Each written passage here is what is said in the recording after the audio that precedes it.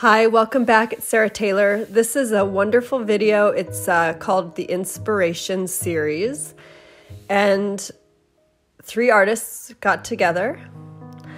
I'll introduce you to myself, Sarah Taylor, Modern Art.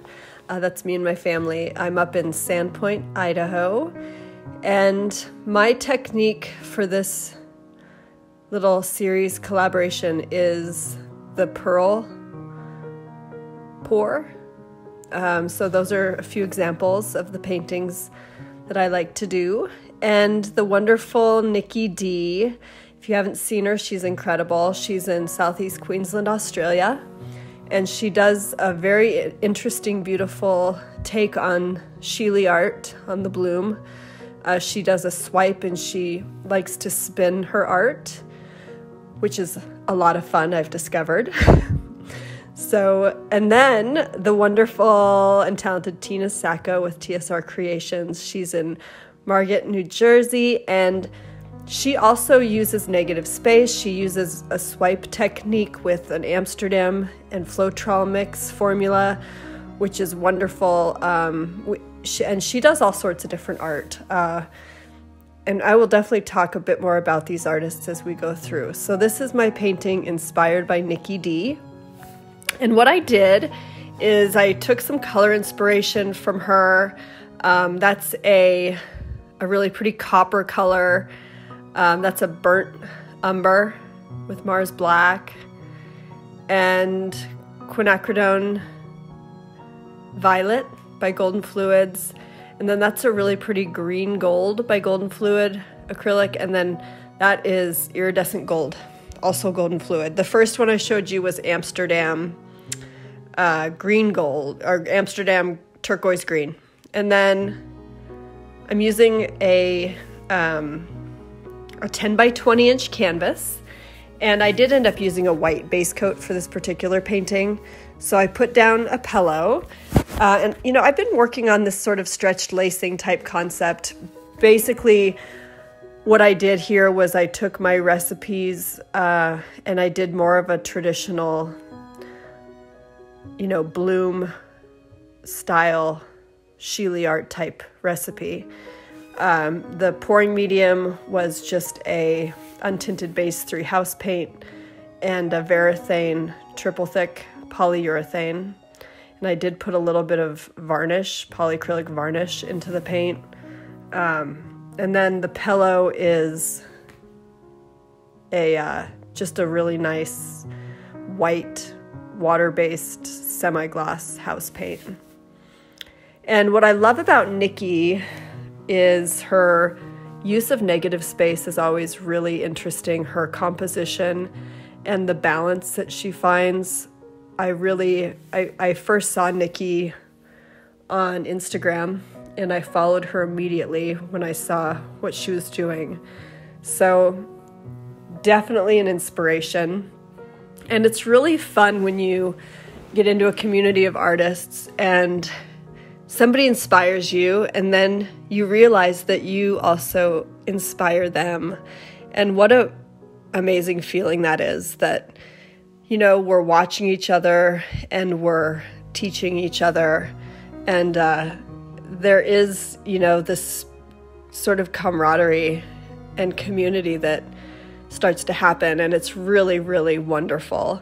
So I just want to thank you, Nikki, for your beautiful artwork, and what you're bringing to the world is just fantastic. We all appreciate you. If you have not seen her artwork, you need to go over and check it out. Her link to her video will be below in my description. And I'm going to let you watch the rest of this one. I'm just swiping over with a cell activator. And this is titanium black, or it's actually, I'm sorry, black oxide by Amsterdam, mixed about 1:3 with Floetrol.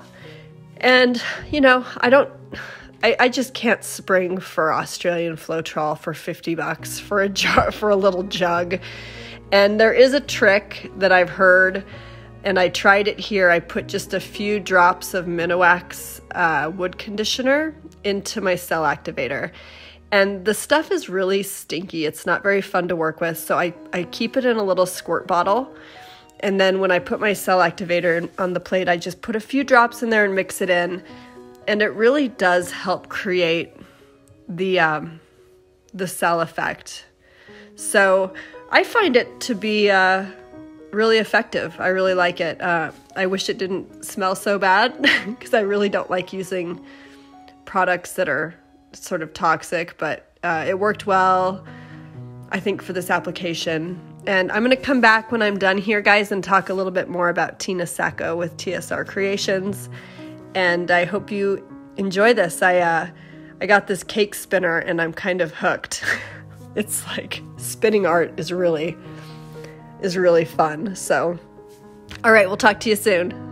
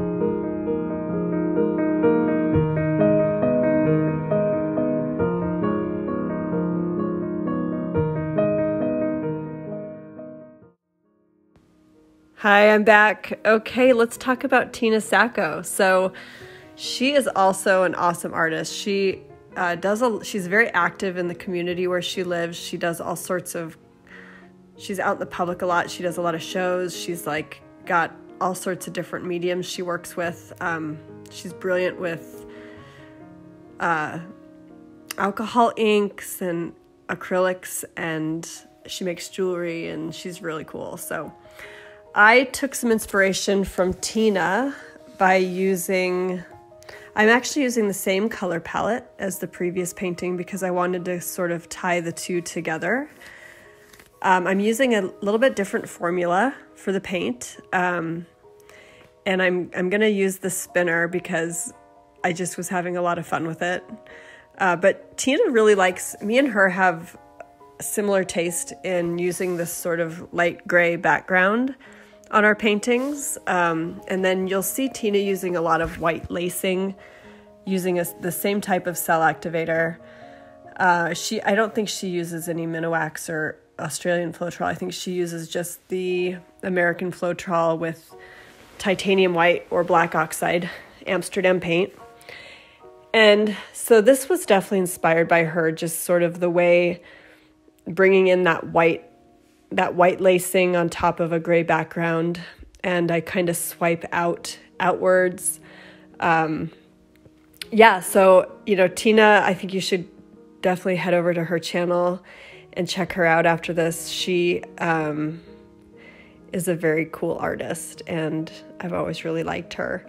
I met Tina when she did a collaboration with another friend of mine, Gail Burston, a while back. It was probably 3 or 4 months ago. And yeah, we've been kind of chatting ever since. So I hope you enjoy. I'll show you the dried results of all these paintings at the end and show them sort of hung together, and you can see how they sort of tied together in the end.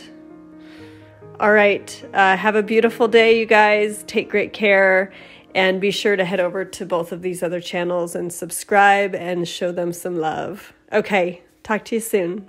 Bye.